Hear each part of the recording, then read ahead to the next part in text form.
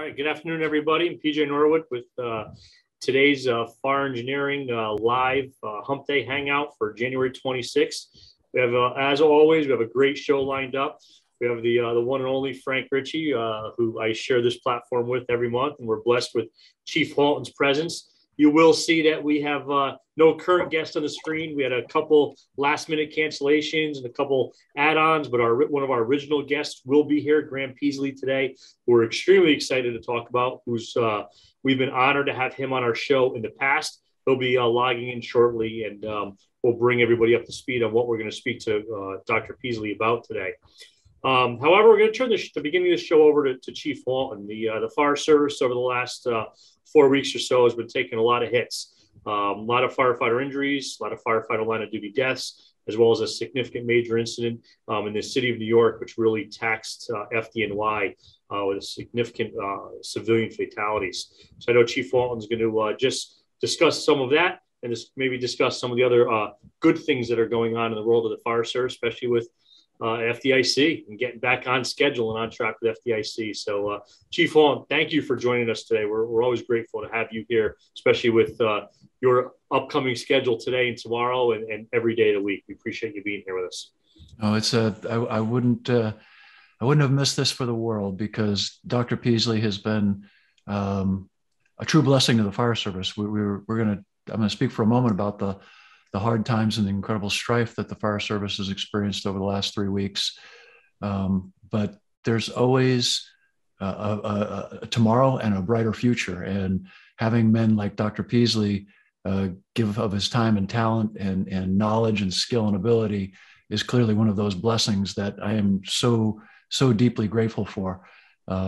Because without truly men like him, we would be far worse off. I'm truly so grateful to the good professor for sharing his time with us. But to the fire service's grief at the moment, over the last 3 weeks, we've experienced events that most folks would say are once in a lifetime type events.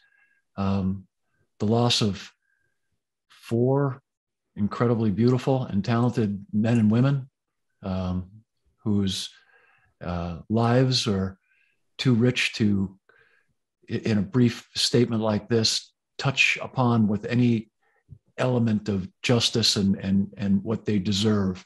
So I won't err in that way by leaving out any of the incredible accomplishments and incredible effects and incredible legacies that they've left behind. But I hope that every firefighter listening to this understands that they will never be forgotten, and that although some may measure life in terms of what we accomplish and what we gather and the prominence or the gush coin, as my good friend Eric Roden would call it, that people get, it is not that measures what a life is. And although we may be summoned from this world all too short and all too briefly, a life well lived and a life led with purpose and a life of service to others truly has rewards that those who've chosen a softer path, a milder path, can't comprehend. And although it doesn't assuage our grief at the loss of these incredible people taken too soon, surely we understand how rich the lives that they led were and how much they left behind that can't be measured. Someone once said that we can measure things that really don't count, but we can't really measure the things that do.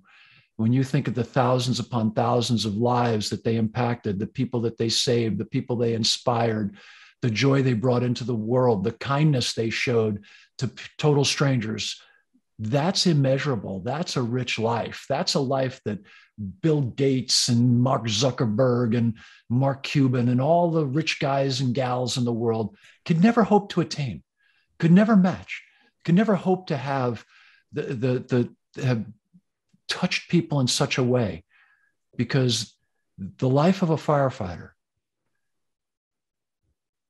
is the richest life any person could ever hope to aspire to. We arrive, we ask for nothing in return, and we try to make things better. It's just that simple. And sometimes we pay the ultimate price, as our friends and fellow colleagues recently have. And sometimes, as our friends in New York, we arrive at a situation that is so involved and so complex and so dynamic that despite our incredible efforts, we lose more folks than we ever could have imagined we would lose. And that's tragic. But that shows why we exist. Because although we've lost folks in Philly and we've lost folks in New York recently in numbers that we just cannot stand, we've saved folks. So remember that. The point is to carry on, not to forget, not to diminish, not to ignore what we've just experienced, but to carry on, to be stronger. Proverbs, I believe it's 27:17 says, as iron sharpens iron, another man sharpens his friend's countenance. And what that means is that we need to be stronger for the sacrifices that our brothers and sisters have made. We need to be stronger, not insensitive, not uncaring, we need to be more empathetic. We need to be more concerned. We need to be better every day. And if we don't want to commit to being better every day, we should just go home. Because firefighters, the men and women in this industry, promise to God and one another that we will always be better tomorrow than we were today. And that's the best thing that we can take out of our last few weeks of misery. That's the message. Not blame, not retribution, not holding people accountable for things they couldn't control. Love, stronger community, stronger commitment to the mission, and being better tomorrow than we were today. So with that, I'd like to take a moment to again say thank you to our good friend, Professor Peaslee. Thank you so much for sharing your time and your energy. I read your paper. I felt like Sling Blade. I didn't understand much of it. I understood some of it. It was incredible. I think if Frank and PJ, just a little bit of history on this, the good doctor has been looking at PFOAs and PFOSs, which are forever chemicals. They're ubiquitous across society these days. The doctor says that researchers have found presence of PFOA and PFOSs in the bloodstreams of polar bears. And I've never seen a polar bear except in the zoo. So I don't know how they got a hold of them, but that's how prevalent they are in society. We do know that they're not good. They're not a good thing to have in your system. And so we're now finding them in places in the American Fire Service, in our firehouses, in our fire apparatus, in our gear, and we're trying to figure out ways to minimize those exposures and to know where they're coming from. One of the things that I'm an advocate for, and I'll say this with no hesitation, I believe that there are European counterparts who have labels on their gear that says specifically what chemicals are in their gear. We ought to have the same thing in our gear. Now, I don't know what agency or whoever we have to strangle to make that happen, but we ought to start strangling something and get that done. Because I think forewarned is forearmed. And so the studies continue. In groundwater contamination, these things have been found. Obviously, our friend Rob Beloit, wonderful movie about him and his crusade about groundwater contamination, dark waters. Please avail yourselves of that. But Rob and the good doctor continue to help us to discover where these chemicals are in our industry. And so the good doctor has just released another paper, a peer-reviewed, highly technical paper that is not in fire engineering, because and probably won't be. Nor would the good doctor, nor would the good professor want it to be, because it didn't really fit. But PJ, Frank, if you have any questions for the doctor before the doc begins to explain what that research was about and what it means to us, I'll open it to you two guys first before we let the doc go and we pepper him with questions. Well, I know the good doctor's time is limited, so I really want to hear about his paper, and I want to hear it right from him, because that's who our viewers are tuning in to see today. So, Doctor, sorry for the mix-up, and thank you so much for coming on at the last minute. We really appreciate it, but your work is critically important to firefighters. You've just heard Bobby so eloquently talk about some of the risks that while we try to manage, we can never eliminate.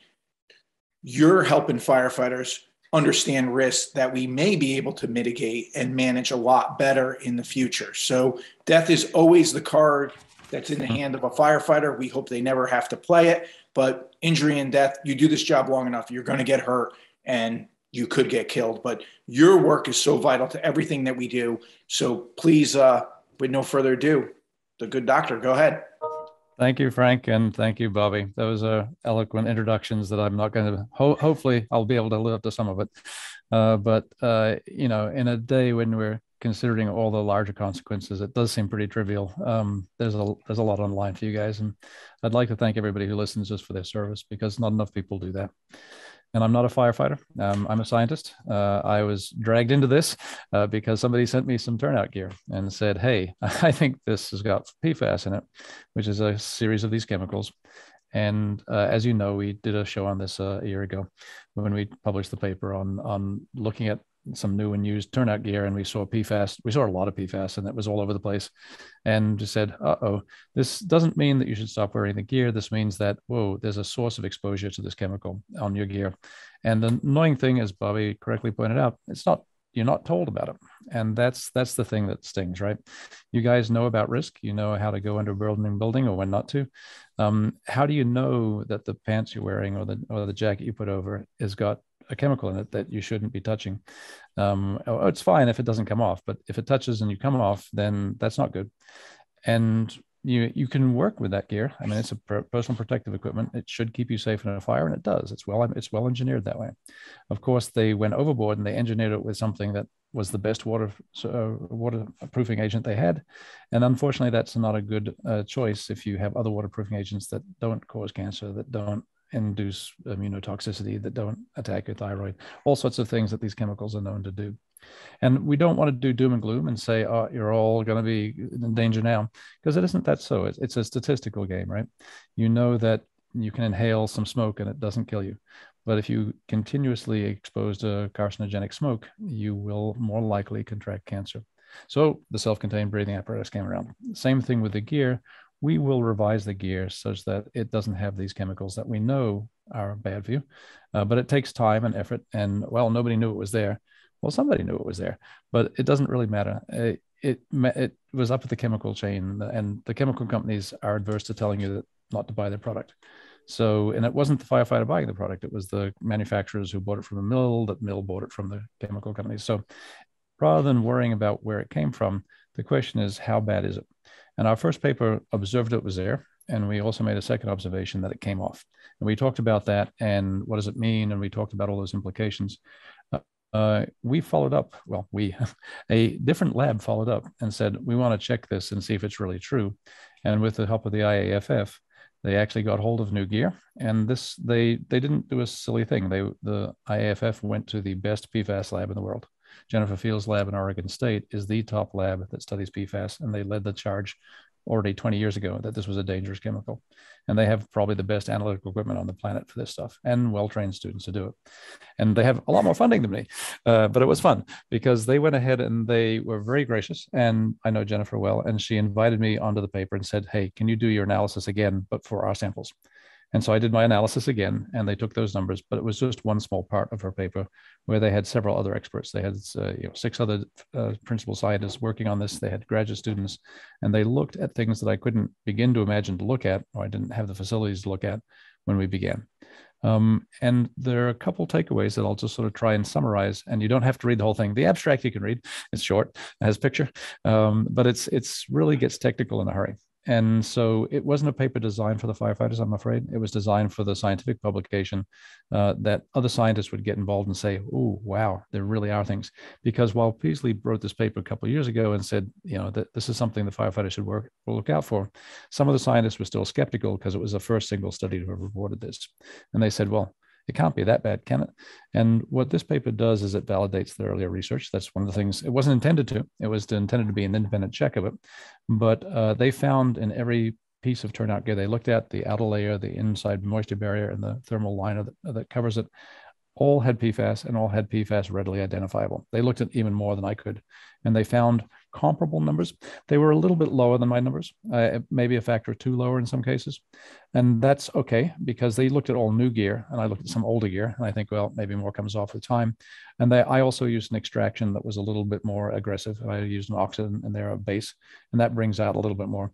But it's like I'm looking at what comes off in a year, and they're looking at what comes off in a day. And so there are different amounts. But that's the generalization of what happened. I used a little bit of oxidant to get it out. That's a standard technique. And they used a different standard technique of just pure methanol to see what was not attached to the coat at all. And I think that the numbers between the early study and the later study were very comparable. They're a little bit lower. And so maybe I was a little bit aggressive, but it was, if you think about the life of a coat, mine is certainly an underestimate. And so it's still got plenty of room. What they did that was different in this paper is that they used completely different methods. They used my method, but they used 2 other methods for total fluorine, and they saw the same numbers, which was good. Then they used a different method to measure the PFAS. And what they looked for was a class of chemicals I couldn't look for, which was called volatile PFAS. And these are smaller molecules that tend to be more volatile. Means, as you guys well know, means that it's more likely to turn to gas form. Now I'm talking to firefighters. You know what volatile is. And so these chemicals, they don't smell because they don't have any odor, but these ones are the ones that come off more readily in heat. They're the ones that will boil off. But they are also part of the manufacturing process, and they're called fluorotelmer alcohols and all sorts of fancy names that people have for them. And you can measure them, but with a different instrument than what I used.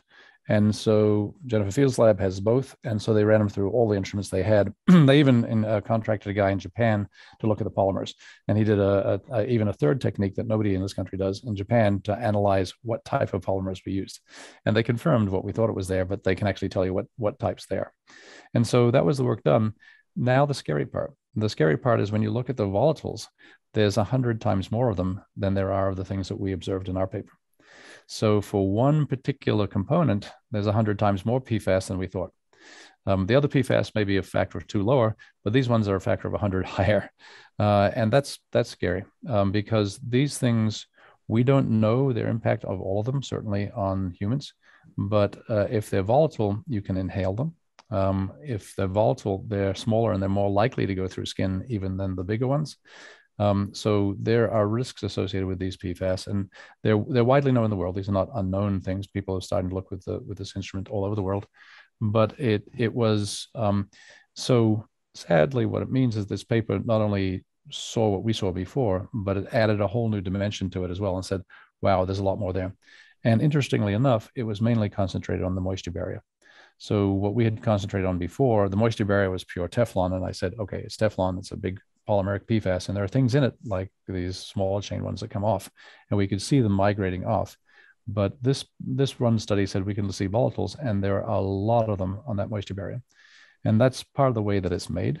It's made with these small chain chemicals. I saw some of them, but I saw the ones that were the less volatile. And there's 100 times more of the volatile ones. What does that mean to the firefighter? It means that, yeah, we should be careful of this gear. It's got stuff on it. I don't know what it means in terms of exposure because I haven't done the exposure studies and I'm not an exposure scientist. So somebody who's going to have to, and now I know several people are, NIOSH is looking at this. And when they see this paper, they're going to return their attention very directly to these types of things. I know several other groups. I know a group in Alabama that's going to look at this. And I know a group in England that will look at this. And they'll all start looking at, gee, I wonder if these volatiles could get in through skin. I wonder if they could go in the armpit or the neck. And I wonder if they could be inhaled. I'm sure they can be inhaled. I wonder if they come off in high heat. That would be interesting. All those things are possible. That would be a source of perfluorinated chemicals that a firefighter could get exposed to. We know the original source was always AFFF and use of the firefighting foam, but we also observed that many of the firefighters that never used AFFF are also got elevated blood levels of concentration, blood serum levels of PFAS. And so we don't know what it's all related to, but we're worried that the gear might have a factor. It may not be. I'm hoping, my sincerest dream at night is that this all goes away and yeah, there's a bit of alarm about nothing. There's nothing there. The alternate nights when I have those dreadful dreams are, what if this is causing cancer amongst the fire services? And one of the ingredients that does. Certainly not the only one. There's a lot of carcinogenic smoke, and you know the residential fires are more toxic than ever. But and there's the AFFF, which we're phasing out, but there's still been 20, 30 years of use of it in the municipal fire services. And so, and we get it from, of course, the drinking water and other products. The jackets that we wear as rain gear in the civilian world. But you guys are getting occupational doses, and until now, nobody knew about it. So again, this paper is going to reemphasize the idea that we treat this gear with respect, that we keep it sequestered from our other laundry, that we keep it, we wash it before we wear it, and we keep it sequestered from other use. If you're not actively using it, best to probably hang it up and put it elsewhere. I know it's a pain to put on and off, and there's all sorts of policies that the fire services will have to invent as to when they should wear it, when they shouldn't. But it clearly keeps you safe in a fire. So you guys do have to keep wearing the gear. But why can't we make gear that's safer and then switch to it?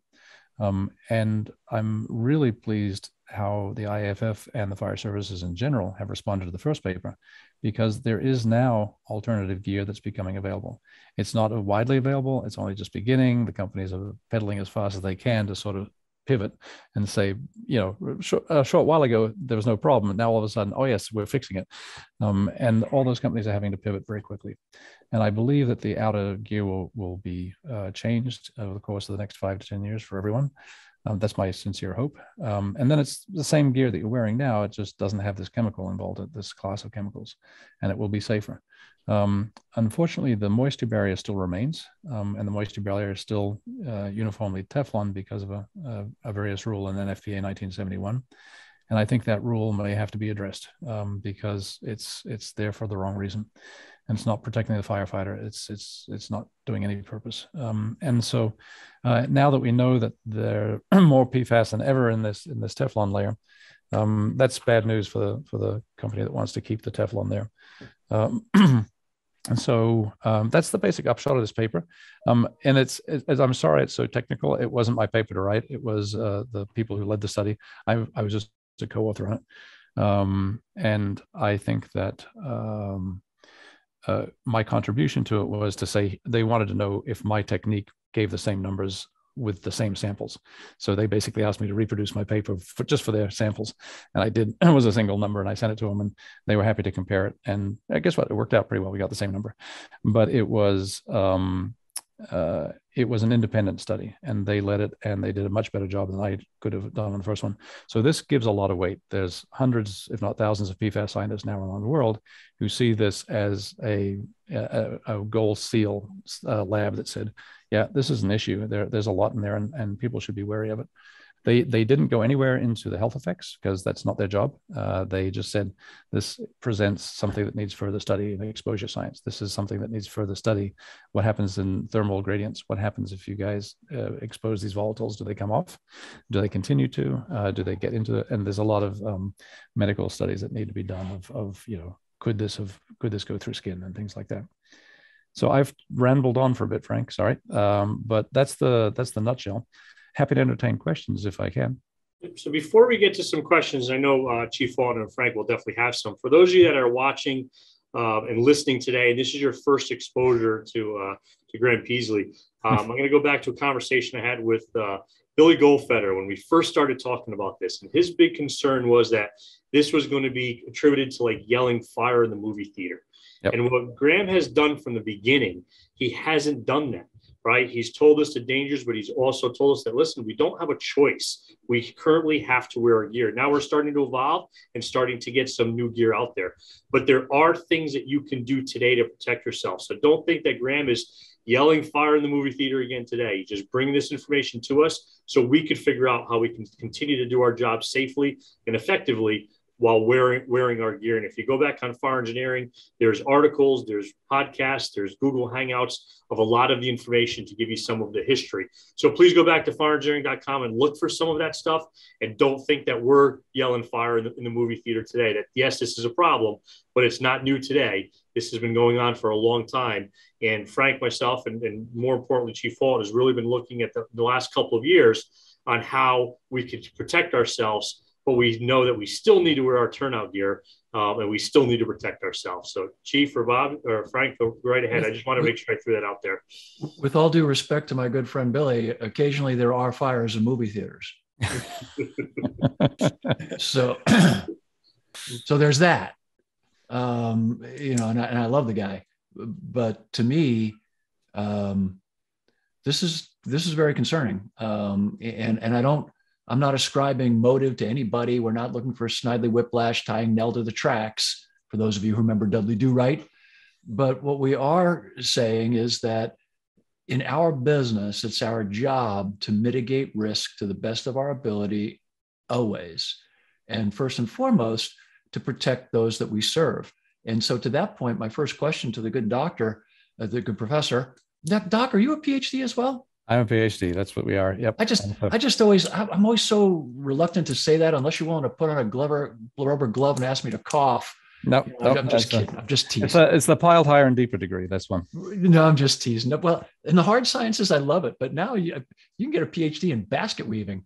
It's crazy. So I was going to get one in underwater dance theory. That was my next endeavor. So but to my point, Doc, it's to protect our communities.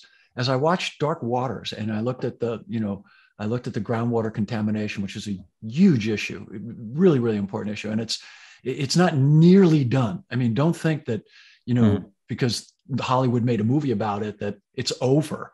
You can't solve every of the world's problems in an hour and 45 minutes. Sometimes it takes longer. And so that issue continues. In regards to our gear, Doc, especially our legacy gear, what are the issues in terms of the disposal of that gear? In other words, routinely we take that gear and because it's assigned to individuals, fire departments lose track of it. In other words, Halton retires, he takes his gear with him and off he goes into the sunset on his horse, and you never hear from him again. But that gear goes somewhere, right? Should we be doing a better job of tracking our gear and maintaining it so that it can be disposed of properly if needs be, or potentially repurposed? But should there be more and more efficient tracking in your estimation based upon your current understanding of the gear's potential to be a problem or contaminate other areas? Yep. And I think this is an excellent question, Bobby, as usual. The issue you have with wearing the gear is that at part per million levels, some of this may rub off on your skin. And that's a pretty small amount, but you got a lot of skin. And if it goes through there, or if you ingest it accidentally, now it's in your blood. And at part per billion levels in your blood, we know is bad already. So this is the danger of part per million levels. When we throw gear away, and it's either razored up by some municipality and put in landfill, or it's sent to our colleagues in Mexico who use it for another 10 years and then razor up and put in landfill. Either way, 100% of that chemical is now in the landfill. And we don't incinerate in this country. And so it's all going to go into our drinking water. And that means there's got to be a pound or two of this stuff per jacket or per pants. And I got 1.4 million times 2 times a couple pounds each. That's a lot of pounds of chemical that's going to go into our drinking water, maybe 30 years from now. And so we're not looking at what we drink, but maybe it's what our children drink. Doc, that was a fascinating comment. If you don't mind me stopping you there, there's a pound to 2 pounds of this chemical in the average set of gear. I would bet. It's mostly bound, and again, mostly bound as polymers. So it's mostly plastics bound to the textiles that are on there. And rubbing them gets off microfibers and gets off some in your hand. You get part per million levels. But if you dispose of it, eventually it takes 30 years on a good polyester and things like that. Or these are nylons and polyacrylics and these long, complicated weaves. You know that if you put paper into a landfill, they're all gone in 60 days. If you put your turnout gear in there, it'll still be recognizable in 5 years. And after about 10 or 20 years, then it starts being decayed and you can recognize it as a textile. And after 30 or 40 years, it's gone. So it's all turned back into its base constituents. But those constituents will be P4 and PFAS and other PFAS of concern. And those don't degrade. Those stay for thousands of years in the environment. And that's why. And before Frank jumps in here, I just want to say again, all of this was done with the best of intentions, that these chemicals were put in there because the stuff that we routinely become in contact with, whether it's chemicals, whether it's bloodborne pathogens, whether it's, just filth, this was put in there to protect us from other hazards, which still exist. So to the good doctor's point, what we need to do now is find another agent that is not as toxic, Maybe it's going to be more cumbersome. Maybe it's going to be heavier. Maybe it's going to be whatever. Maybe it'll have to be reapplied from time to time. But we need to find something that's not potentially life-threatening to us and animals and the rest of the world, to replace it with. So again, sorry, Doc. And I think that's been done. I think for the outer jacket and the pants, there's at least one company I know of, and I think now two, that have found something NFPA 1971 compliant. It looks the same, it feels the same. You can argue whether it fits the same and things like that, but it all functions much the same. Except that it doesn't have these chemicals. But what we haven't changed is the thermal liner, but the moisture barrier, I'm sorry, but the outer liner there is a solution, and there might be other solutions that are even better in the future. I don't know, but there's certainly room for green chemistry there. But that's been done, and it's due to the hard work of these companies that said, okay, I can do that, and they went ahead and did it and made it meet compliance for safety, the NFPA standards. But I think there's something to learn, and I don't want to. The environmental aspect of it is one aspect, and I'm an environmental scientist in some sense, so I do worry about that. And when we published the paper about food wrappers, my concern was that everybody who eats a fast food wrapper tosses it in the trash. In 60 days, you're drinking that 100%, not just the part per million that comes off. And in fact, food wrappers don't have any contact time with my teenagers. They're gone, right? The food's gone. So it doesn't really come off on the food. But not a single person who read that article thought about that. They said, oh my God, my hamburger is poisoning me. And the same thing here, you have to avoid the jacket's going to poison me directly. It may not. It may come off at very low levels. You may keep an underlayer on that always takes it away and you never get exposed to it. I don't know. Those are the sort of exposure studies we have to do. But the idea is that you can reduce your risk to it now. And more importantly, there is this long term of when it goes in the landfill, everybody will be drinking it. But I don't think that's the immediate concern of why we're trying to get it out of there now. The immediate concern is that you've got skyrocketing cancer rates in the services, and we want to eliminate anything that we can identify that might be causing that. And this may not be the biggest cause. This may just be an incidental one, but either way, we shouldn't get it out of there. Now, just for our listeners, this isn't something, you're not going to find a PFAS animal running around on the farm. This was a man-made monster that man-made, that Absolutely. Did not come from nature. It wasn't here. Everybody says that it's a forever chemical because it takes thousands of years to break down. If for a firefighter, can you explain that? Like, why is that? Like, everything seems to break down or go away. Why doesn't this break down? Is that something that you know? Yep, it's absolutely. And it's to do with the chemistry. So the idea of these things are called fluorochemicals is because they contain the molecule fluorine. And fluorine's a very interesting place on the periodic table. It's very light, but it is the strongest bond to carbon that's in the whole periodic table. You can take all of 108 elements and bond it to carbon, and the one that bonds strongest is fluorine. And so that carbon-fluorine bond is so energetic that you have to put in so much energy to break it that no microbe, no ultraviolet light, no standard sources of energy that we can get would break it apart. And so once you made it chemically in a lab, and they did that starting in the I think it was 1930s, they discovered it accidentally, 1940s. DuPont discovered this thing accidentally, and they said, what use is this? And then over the next 20 years, they invented lots of uses for it because it is almost indestructible, and you can use it as a lubricant that lasts on spaceships that go to Pluto. So that's a great use for it because it's not here. But when we started putting it into everybody's cooking patterns, and they're like, probably not the best place for it. And the dark waters will show you it wasn't the cooking pans we went away from. It was the industrial manufacture of it that contaminated this poor town in West Virginia. That was the source of that one. In this case, we're putting these in a different form. We're putting them onto textiles and wearing them. And the answer is, not sure that's the best idea. And in some cases, you can clearly say it isn't. The latest, you won't believe this, but the latest thing we're looking right now is that they're putting them into swimsuits. And this is because of the obvious reason. The marketing says you can now go from the swimming pool to the bar without a towel. And that's an essential use of these fluorochemicals in your swimsuit. Now, that's just how silly the industry can get when they're trying to sell this chemical everywhere. And your swimsuit dries because it's water resistant now. You have a water resistant swimsuit. I think that just pales in comparison. The essentiality of that is zero. You could argue that it's essential to keep firefighters dry. And I think that's true. I think it is, because you're going to get water weight if you don't have a repellent coat.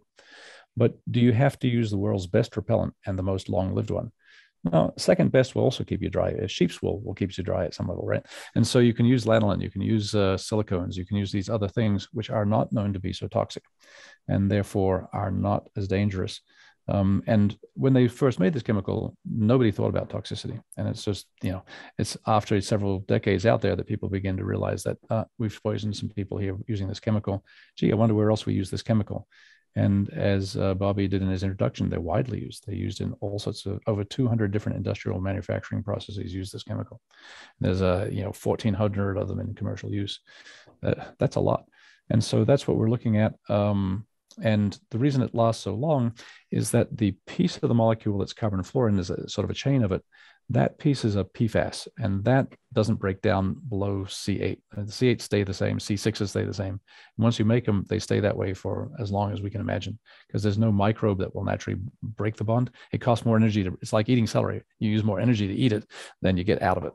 And so no organism that lives on what it eats will eat this stuff. And they've been looking for years and they've never found one that eats it. So it's very difficult to dispose of. High temperature incineration will do it. But nobody's got funding to do that yet either, especially for millions and millions of turnout gear. So I think the long-term solution for where to put this is going to be a real issue.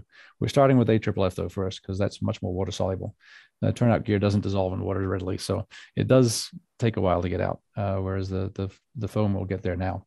And so we're working very hard to get the AFFF out and the AFFF out. But the turnout gear is, I think, a personal exposure risk that we need to consider.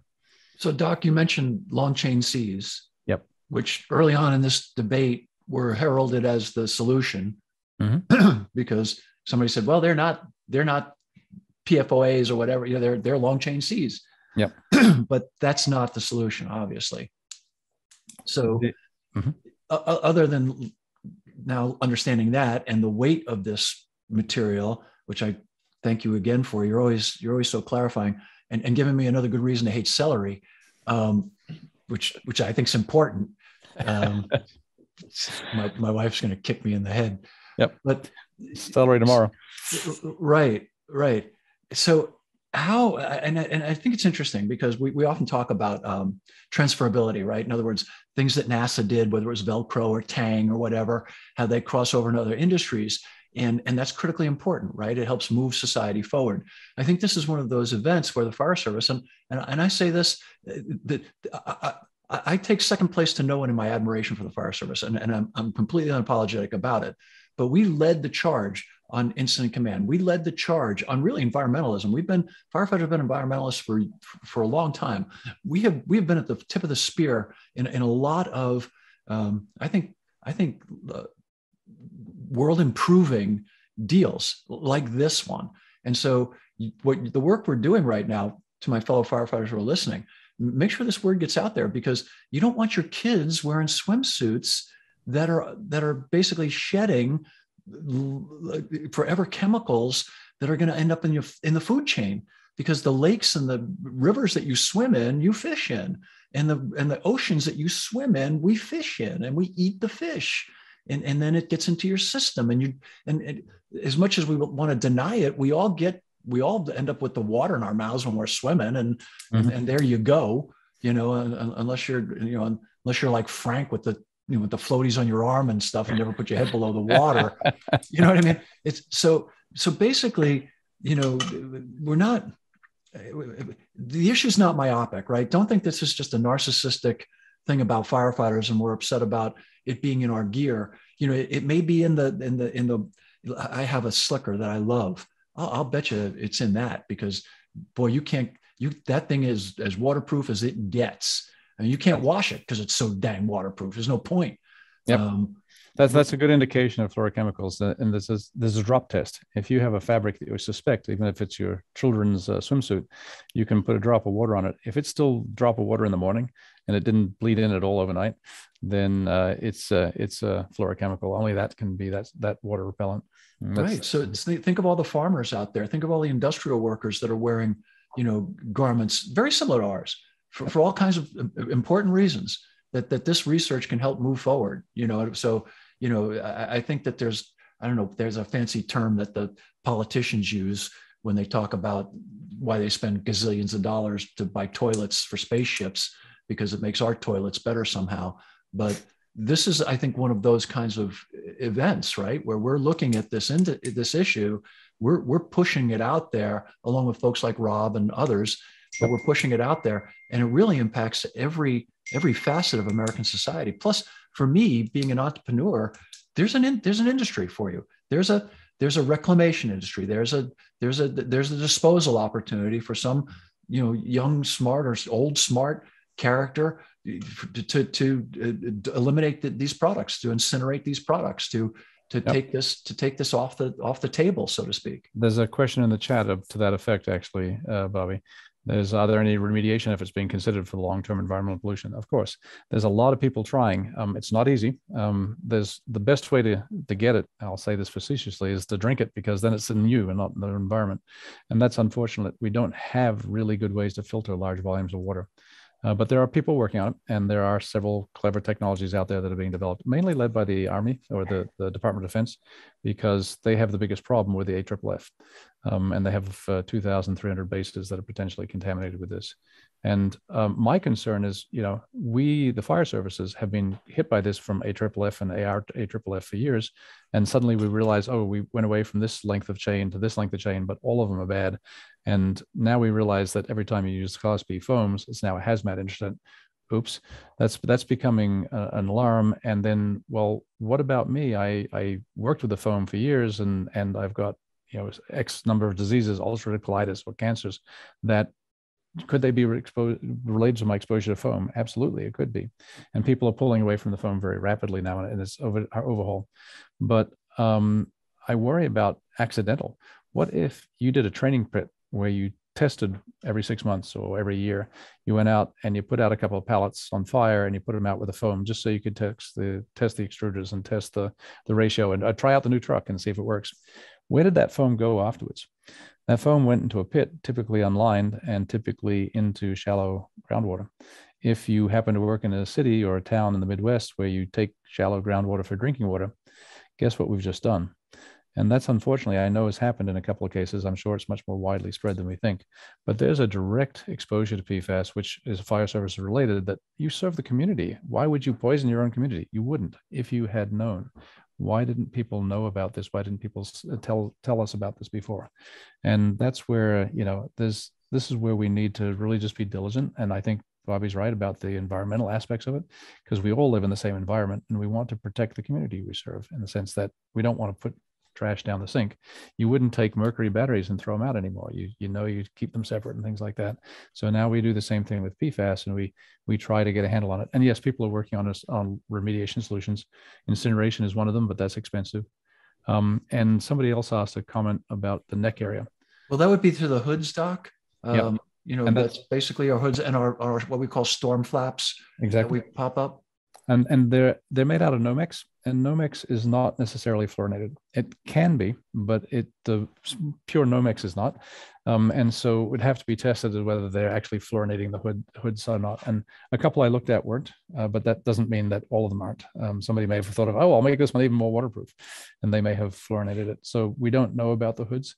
The reason we mention the neck is that the skin is thinner there. And many of you know that you get more absorption through the neck skin, the underarms, and the groin.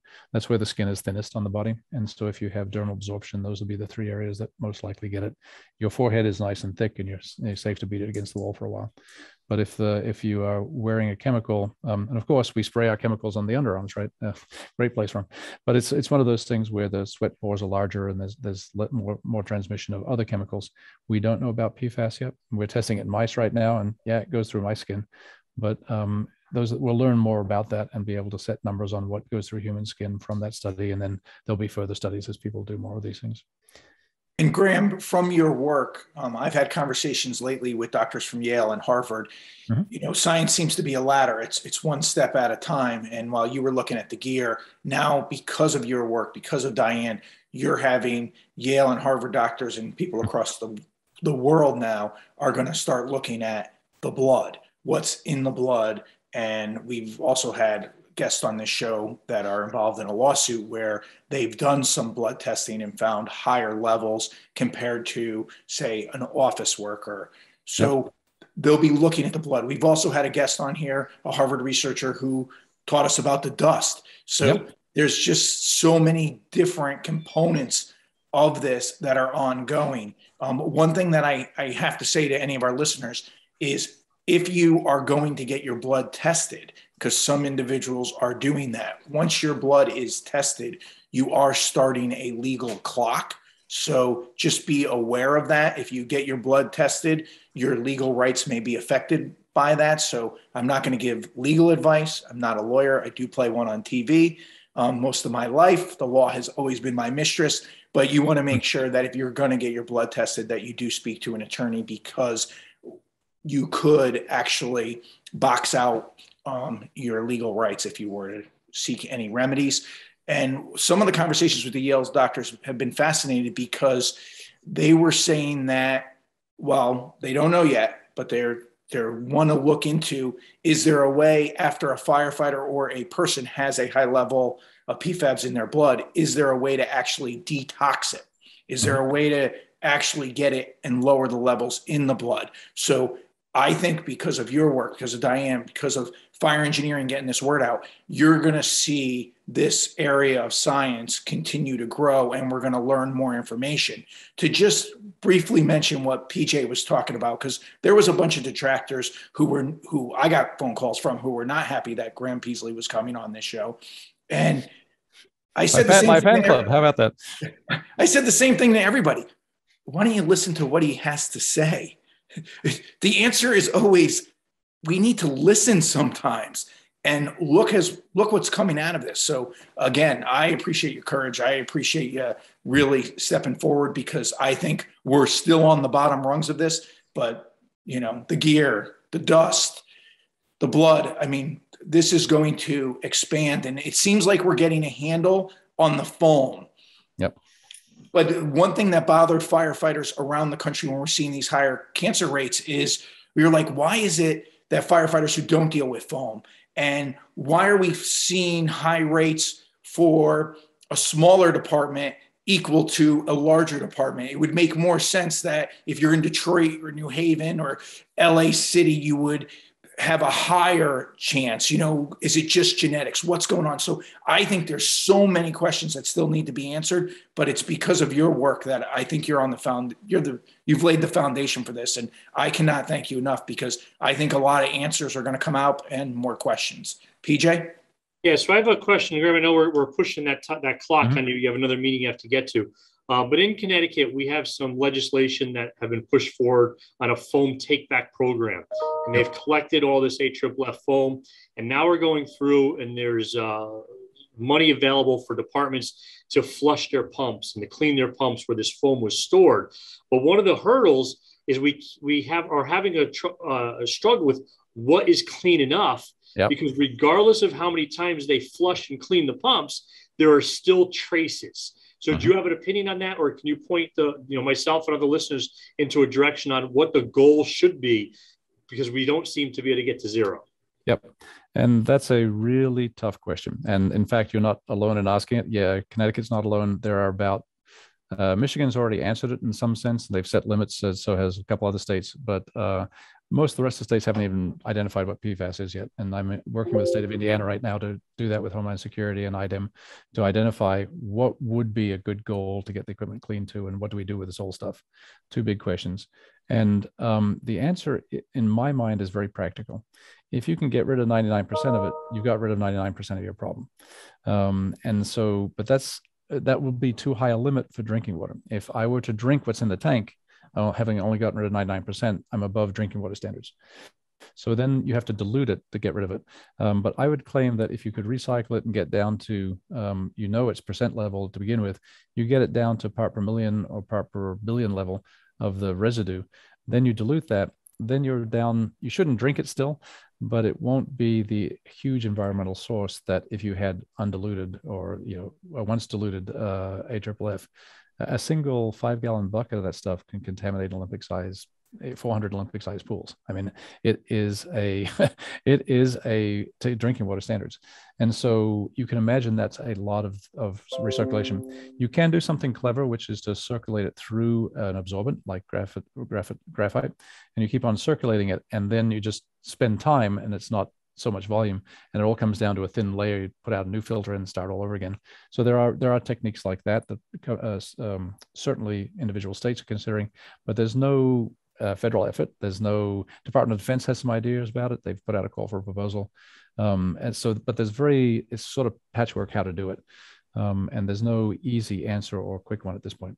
But the good news is I tell all fire departments, it doesn't have to be immediately. The stuff doesn't go away. It's forever chemical. So if you don't incinerate it all right now because you don't have the budget, keep it. It's not going to go anywhere. Just make sure it doesn't get used accidentally or unfortunately poured down the drain, which some people have done, in which case then it's all out and we've lost it all.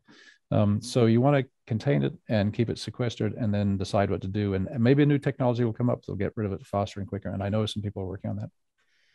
Graham, before every firefighter in America starts throwing their gear in the bonfire outside, when you say incinerate, you're not just talking about throwing it in a fire. Yeah, I agree. I'm sorry. I used the wrong word with firefighters, didn't I? Yeah, it's the new modern high temperature incinerators that go up to about 1,000 or 1,100 degrees, and those will take care of a forever chemical. But it breaks it down to inorganic fluoride, which is safe, and so that would work. And we know that the ones in Europe are high temperature enough to do that. We know the new ones in America are high temperature enough to do that, but there are very few of them that are municipal. We call them hazardous waste disposal sites, and there are a few in the US that have high temperature and are well regulated, and that can work. But of course, if it's an older one that was just turning on at the time, wasn't quite up to temperature, maybe that's worse. Maybe you're spreading it then. So you have to look at the utility that runs these things, and yeah, it's like, how do you want your nuclear power? Do you want a good utility or a B-class utility running it? You'd like to have people disposing of this stuff, which is good. And so eventually the gear, instead of the razor blades or sending it to Mexico, you could possibly see the gear be collected if we can't get it out of the gear, which is hopefully the goal would be to get it right out of the gear. Yeah, it would be nice to do. Would be nice to do with some sort of policy like that, but it's nobody's got money for it, so you're going to have to get creative on how to store this stuff. It wasn't going to go anywhere. I mean, you could collect it and store it, and then when somebody has it, we could put a contract together to have somebody say, "What do you do with 1 million sets of turnout gear?" and think about how that's done, and that would be the cheapest way to do it, because it wouldn't have to solve it today. That might be a practical suggestion. I hadn't thought of that, but where do you store 1 million pairs of turnout gear where the kids don't play in it? That would be. There are bigger questions like that. There's lots of questions here. But those are not hard questions. They're hard questions, but that's what the fire service is about. We're not about the easy life. We're not about the soft life. We're strong people who take on hard problems because that's what we chose to do. And in that regard, I hope someone listening to this says, "No, I'll tackle that." Go for it. Yeah, go for it. Yeah, I know there were guys up in Nantucket and Martha's Vineyard that were actually out there thinking of a company that they could make to get rid of the foam and things like that. And it's perfectly practical solutions are going to be leading the way. I will free market and solve it. Yeah, I will offer for those people sending comments in the questions in the comments. I'll be happy to answer them by email afterwards. I've got to run to a meeting, so I'm going to leave you guys soon. But I have to, and it's a far worse meeting than this one. And so I will happy to answer those by email. If Peter or somebody could send those to me, and send me a way to send it back.